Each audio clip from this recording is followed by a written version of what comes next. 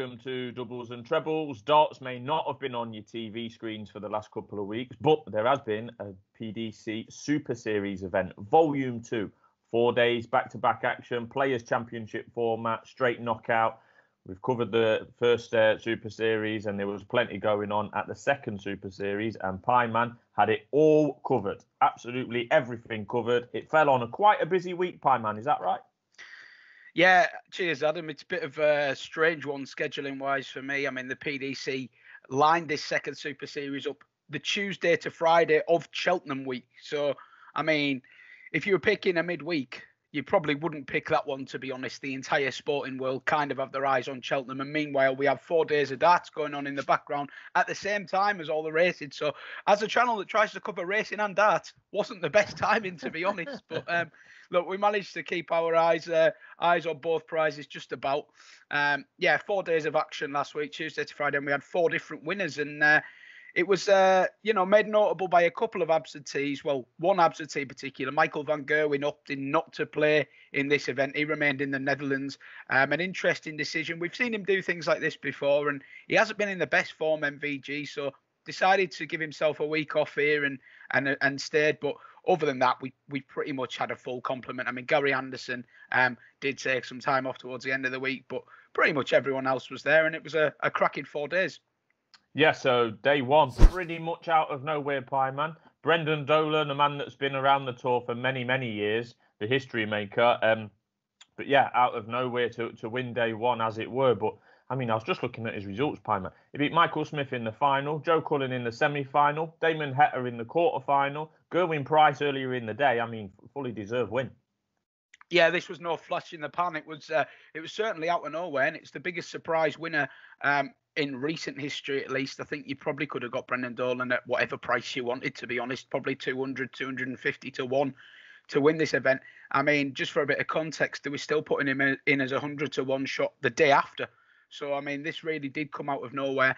As you say, he calls himself the history maker, and this might have been the best day in his darts history, to be honest. I mean, averages of 111 versus Jason Lowe, 106 against Heta, 110 against Scott Mitchell. He beat Gerwyn Price, he beat Joe Cullen, and then he beats Michael Smith in the final. There's no fluke about it. It was an astonishing performance.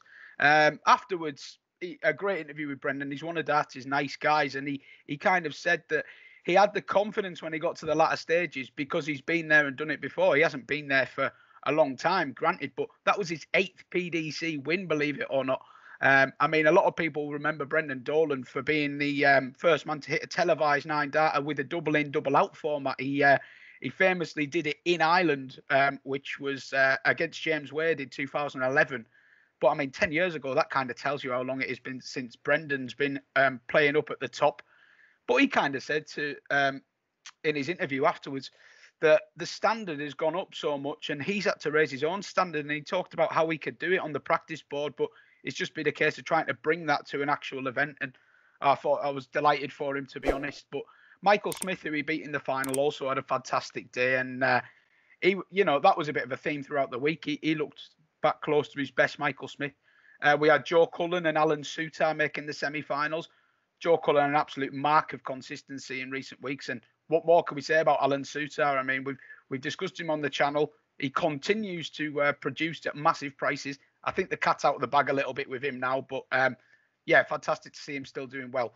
Dirk van Dijvenbode is the other man I would mention on that day. I mean, some outrageous averages, and again, that was a theme of the week too. But yeah, brilliant from Dolan. Yeah, so Brendan Dolan was a theme going into day 2 as well, Pieman. He made the semi-final there, having won on day 1, as we've mentioned. And on day 2, he's beat the likes of Wade, Cullen, and others along the way until he came up short against Gerwyn Price in the semi-final, only by the odd leg, averaging 104. So Dolan continued his form into day 2, but it was Price that made the final. I think his first final of the year, if I'm not mistaken, where he beat Luke Humphries, one of our 5 to follow players. So Humphries making his first senior floor final, having made his first TV final a few weeks earlier at the UK Open. So, yeah, Humphries just coming up short in the final, but Price the deserved winner on day 2. Yeah, back in the much more familiar player in the winners' enclosure this time around in the form of Gerwyn Price, the world champ, picking up his first victory since becoming world champ. And that was the 7th straight win in finals for Gerwyn Price. So he really is a man to get the job done. And he did a really professional job on Luke Humphries in the final, to be honest. It was 8-5, but that probably wasn't reflective of the game, to be honest. Price was in control throughout, which was a bit of a shame because Humphries came into it in fantastic nick. And I genuinely thought he had a good chance of turning Price over, but he seemed to not quite play how he'd been playing throughout the rest of the day. But these experiences are going to do Luke Humphries wonders going forward. I mean, he's had a UK Open final a few weeks ago. He's now had his first Players' Championship final. He's playing the likes of James Wade and Gerwyn Price. And he's still a youngster, you know. So, I mean, like, to be having that experience now is only going to stand him in good stead going forward. But back to Price. Produced a day, his average over the day was just under 103, which is the 6th highest average we've ever seen by a Players' Championship winner in history. So that tells you how well he was playing on the day. Very, very impressed with him. But mention Brendan Dolan again. As you say, he played Price in the semi-final. Dolan missed the dart at bullseye to knock Price out and make a second consecutive final. So you've got to think about it there. That is effectively 13 straight wins for Brendan Dolan on the Super Series before, missing a match dart against the world champion. So the form he's shown there is just, well, it's bizarre, really, to be honest. You couldn't. But we have seen it though, Pieman, with these events taking place back to back. There's not much time in between to think about your form, or you're just flowing, you're carrying on. We saw it with Clayton and Cullen in the first time round. Michael Smith won back-to-back days towards the back end of last season. So when they're crammed back-to-back, and they're not going home for family, and they're not going out at night in the evenings, obviously, we have seen it happen, and it's been flagged by you in the prices as well. You talked about a bull finish. We've got to talk about Luke Humphries' semi-final bull finish against Jamie Hughes. I think Humphries was 6-5 down, won the last 2 legs, won the last leg against throw on a 122 finish. I thought that was sensational from Humphries. We know that his finishing can be top class. We saw that against Van Gerwen at the UK Open, and he's carried it into this event as well. And like you say, if you're going to lose a final, a tour event, be it, if you see what I mean, for Luke Humphries, is just gaining the experience again. I think that this final against Price had a different feeling to the Wade one. I thought the Wade final in the UK Open, Humphries struggled with the pace of James Wade. That excuse is not valid for the Gerwyn Price game. So maybe, I don't know, just overawed or a long day, whatever it may be. But it's still a learning experience for Humphries, and he's making waves. Yeah, nothing to worry about. You only have to look at the calibre of player he beat. And I mean, he beat Van Barneveld round 1, Peter Wright round 2. He beat Dirk. And let's give a mention to Jamie Hughes as well, by the way, who could have easily been the story of this day. Probably should have made the final, missed match starts against Humphries. But, we've been a bit of a critic of Jamie Hughes in recent months on this channel. He's been an easy target in these draw brackets because he just hasn't been playing up to his ranking. But there's a reason behind that. He needed an operation on his elbow. He's clearly been playing with quite a serious injury. He's had time off to have that injury now. Come back a lot quicker than I would have anticipated, but come right back to form as well. And he was brilliant today on this particular day.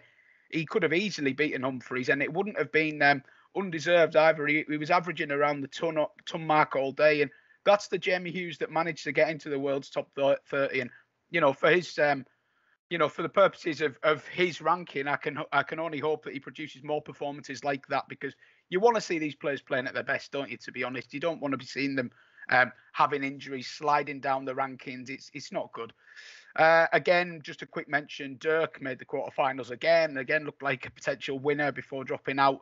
Neil Zonneveld made his first ever Players' Championship quarterfinal here. Lost to Jamie Hughes in what was a good game. He was in good form all week. Zonneveld, one to watch at massive prices, I think. But yeah, another interesting day and a familiar winner. Talking of familiar winners, Pieman, Jonny Clayton got what we now consider his customary win in these kind of events. He made 3 finals. How many finals did he make in Super Series 1? 2 or 3? 3. I think he made 3 finals. 3 finals. 2 and won 1, didn't he? One on the last day. But anyway, day 3, Jonny Clayton has made the final, playing very, very well along the way to get there, beating James Wade in a really good final, I thought. Wade peppering the 180s by his standards, if you ask me. I'm not used to seeing him hit so many 180s, but he was doing really well on that. Clayton just pulled away towards the end, as we used to see in Deadly on he was deadly on the double 16s on that day. But yeah, day 3, Pieman.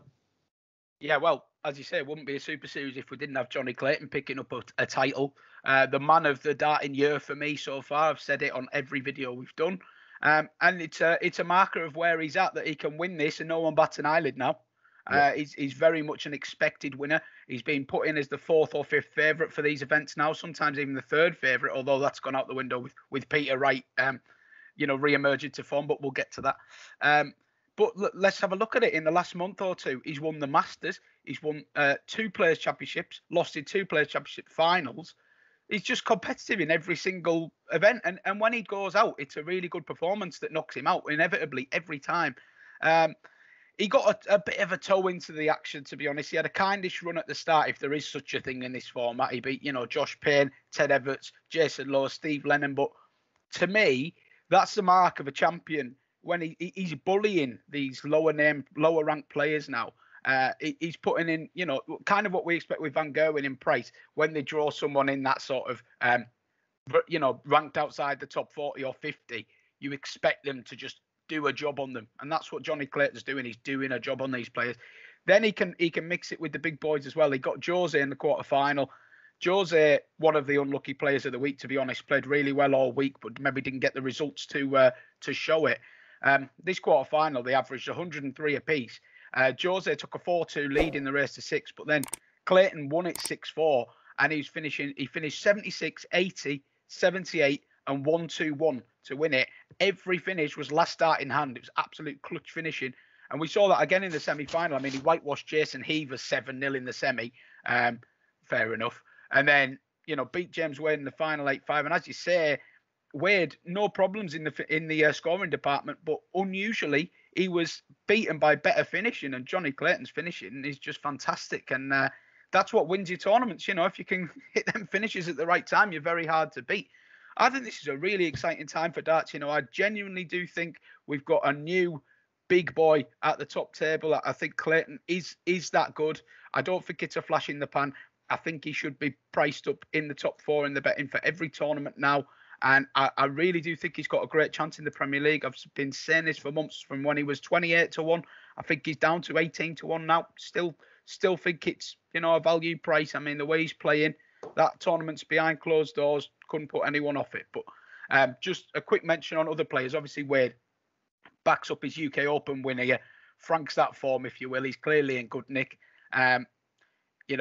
We know he's not best pleased about being outside of the Premier League equation and stuff, and he continues to kind of make a mockery of that decision, to be honest. When you look at some of the names that are going to be in the Premier League, and the year that James Wade's having, and he's not, it's a bit sad, really. But Gabriel Clemens here as well made the semi-final, and it was really impressive all day. He looked like the winner going into the last 16 in the quarters, but he found himself 4-0 down to Wade very quickly, and you can't do that against Wade. He started to play better at that point, but it was too late. Wade was sort of like pretty ruthless on his own throne and punished Clemens. And what a run from Jason Heaver to get to the semis as well. Made it semi-final. He only won his tour card at Q School in January. He'll be really encouraged by that, even if he did get spanked by Clayton. Final man to mention for me on Thursday, Chaz Barstow, doesn't even have a tour card. He's getting into these events because some players are opting not to play, and what happens is they call up the next kind of people and invite them down. Well, Barstow is making the most of his opportunities. Every time he's turning up at these player championships, he's beating established players, and he knocked out Gerwyn Price on his run to the quarterfinals on this day. I mean, to be making the last 8 out of 128 professional field when you haven't got a card is quite fantastic, really. So he's a man I'm sure we're going to be seeing a lot more of in future years. Well, he got an average of 106 in one of his games against Andy Hamilton in one of the earlier rounds. But yeah, fair play to him. Day 4 was all about one player, really. Pieman, Peter Snakebite Wright. I wouldn't say it's a surprise that he's winning tournaments. We know Peter Wright will win tournaments. We've said that, but he cannot be relied on from a betting point of view. So he's done basically bugger all on days 1, 2, and 3. He's turned up, obviously, with a slightly changed setup on day 4 and dominated the event. He's absolutely dominated day 4, if you ask me. He's beat Gerwyn Price with a degree of ease in the final, 8-3. Price's second final of the week. He's beat Joe Cullen, another form man, in the semi-final, 7-2, averaged 103 there. I mean, it's infuriating, really, but good to see him, get a win on the board. Just before I pass on to you there, Pieman, Krzysztof Ratajski, a man that we're used to seeing consistently do well in these events, didn't have a good week, but did make the quarterfinal on day 4. He actually got whitewashed on another day by Joe Cullen 6-0 in one of the earlier rounds. He actually played Joe Cullen again, Krzysztof, in the quarterfinal on day 4. Came up short there, but that was my 2 takeouts from day 4. Yeah, well, will the real Peter Wright please stand up? I mean, we know what he's capable of. We've talked about it on other videos, and one thing I do want to say is I kind of touched on this concept in a previous video about a ceiling price for a player. When they reach the point in the market where the price is just too big, and even if they're out of form, that they're going to be winning something soon. That was the case for Peter Wright. He started in these Players' Championships events as a sort of 6-7 to 1 chance at the start of the year, and repeatedly going out early, pushed his price all the way out to about 14s, and then inevitably he lands. But are you willing to just blindly follow him until he pops? Probably not. But it's like you say, it's frustrating. Averages of 104, 98, 108 averages, 103 and 101 in the final. I mean, this was super, super impressive. This wasn't just like a scrappy victory. This was like full throttle Peter Wright. And it's sending a message out ahead of the Premier League, isn't it? The last event before the Premier League starts, everyone's kind of discounted Peter Wright. And yet here he is, turns up, and just for good measure, he spanks the world champion in the final 8-3 as well. Just to remind everyone how good he is. I just thought that all day he looked at it, and he said as much in his interview. He said, I knew from round 1 it's going to take something special to beat me today. To be fair, as you always have to do in these events, he dodged a little bit of a bullet against Steve West. That game was very tight, 6-5. He just about got over the line. And, as is the nature of these events, you've got to look a little bit deeper into the form line, because there are some players that are just played so well, and then they just get either a little bit unlucky or they have a dip for 3 or 4 legs, and that's their day done. But there's plenty of players in good nick, and Peter Wright, yeah, I mean, even he said himself afterwards in his interview that inconsistencies in his game baffle him. Like he said something along the lines of, if I could bottle this form and bring it to the Premier League, it'd be great, but I can't. He said I might pick the darts up tomorrow and play terrible. It's just the way it goes. It's bizarre, isn't it? You'd think somebody at that level would be able to nail down consistency at least to some kind of degree, but it wouldn't be a surprise if Peter Wright rocks up first night of the Premier League and averages 85. It really wouldn't be a surprise. He's just that kind of player. But yeah, he also had a little word from Michael van Gerwen. He was asked about his and Van Gerwen's struggles this year. Yeah, and he said that he doesn't think Van Gerwen will win a TV title this year. Just to stir the pot a little bit more. Basically told him that he shouldn't be having a week off, shouldn't be on holiday, should be at these events getting some practice in. I'm sure a lot of people will agree with him. It's all a bit tongue-in-cheek, isn't it, between Peter Wright and he does it all the time. I'm sure they get on. I'm sure they get on great, but it's just that there's a part of me that thinks these comments must really piss Van Gerwen off. Like he's sat watching it on his telly, and Peter Wright's basically saying that he's not good enough and stuff like that. But yeah, he's having a bit of fun, isn't he, when he says it? And it's I look forward to them two meeting in the Premier League after that comment. I think Peter Wright also said, it's worth saying, that he believes Jonny Clayton, because he's got Jonny Clayton opening night of the Premier League, and he said he believes Jonny Clayton is the best player in darts at the moment. So high praise from Snake Bite as well. He said that before as well. Yeah, he has. Yeah, it's not the first time this year he's said that. But yeah, this was a case of the players in form rising to the top, because Price got to the final. Semi-finalists, 2 names we've seen a lot of in this little Super Series. Brendan Dolan again, which is remarkable from Brendan Dolan, a final and 2 semi-finals from nowhere. And Joe Cullen again. I mean, Joe Cullen won't get the headlines from this Super Series, but by God, he was consistent. Quarterfinals pretty much all the time, a couple of semi-finals. It always takes a good performance to beat Joe Cullen, and I expect him to pick up another Players' Championship or 2 before the calendar year is out, to be honest. And I think this is the year he gets a TV title, Joe Cullen. I'll stick my neck on the line. I think he's going to win one of these TV events. I really do.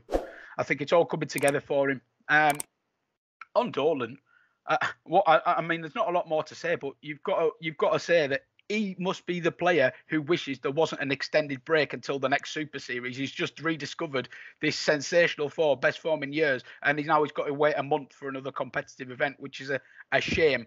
But there'll be other. It would be interesting. Someone like Dolan, and we spoke to a couple of guests about their practice routines.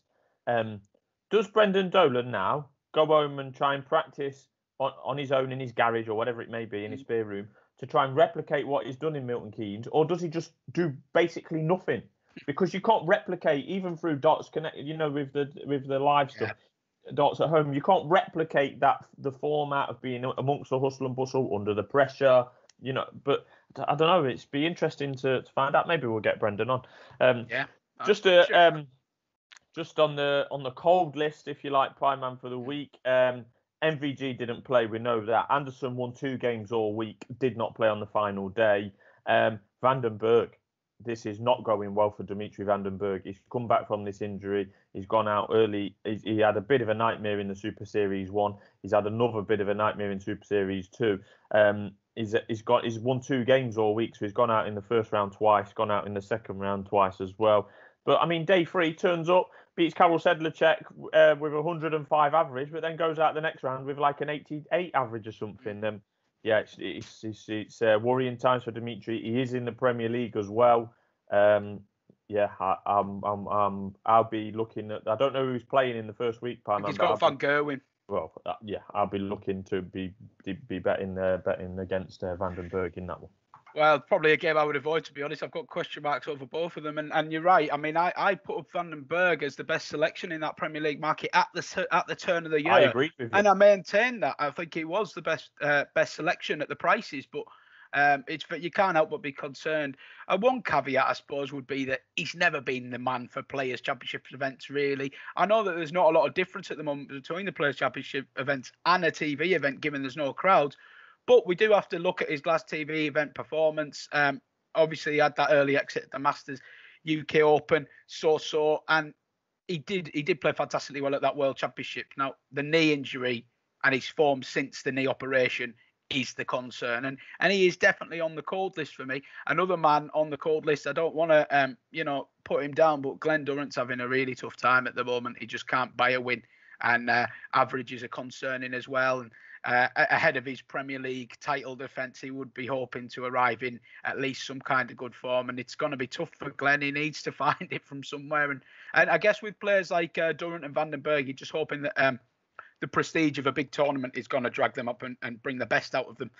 A few players that I just want to give a mention to that didn't win but did impress me. I've already mentioned a couple of them. Jose was fantastic. I mean, the last 3 days when he exited, he went out with averages of 98, a ton, and 103. So, he's getting beaten despite playing well. And I'm not too worried about that. I thought that was a good cobwebs blown off ahead of the Premier League for him. Heta, we spoke to Damon a couple of weeks ago, and he said he was confident that he would put that the UK Open performance behind him. He did. He looked really good again. Multiple averages. He averaged 111 one day, and multiple ton plus averages. He just had a tendency to throw in the odd get off day, but that can happen at these Players' Championships, and he looks like in a much better place than we saw him at the UK Open. Dirk van Dijvenbode, he's going to win something soon.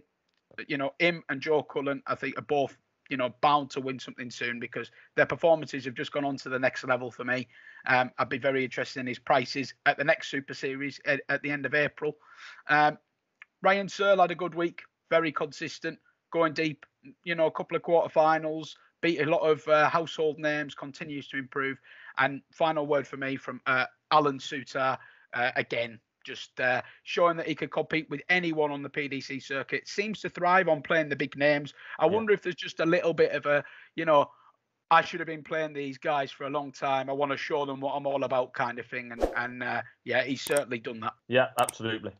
So, that wraps up the players in form, the players out of form, the talking points from the Super Series Volume 2. And then we're straight into the Premier League, aren't we, soon, Pieman? So we'll be doing a video on the Premier League separately, and we'll leave that in the description. So thanks for watching, and we'll speak to you soon. Cheers, guys.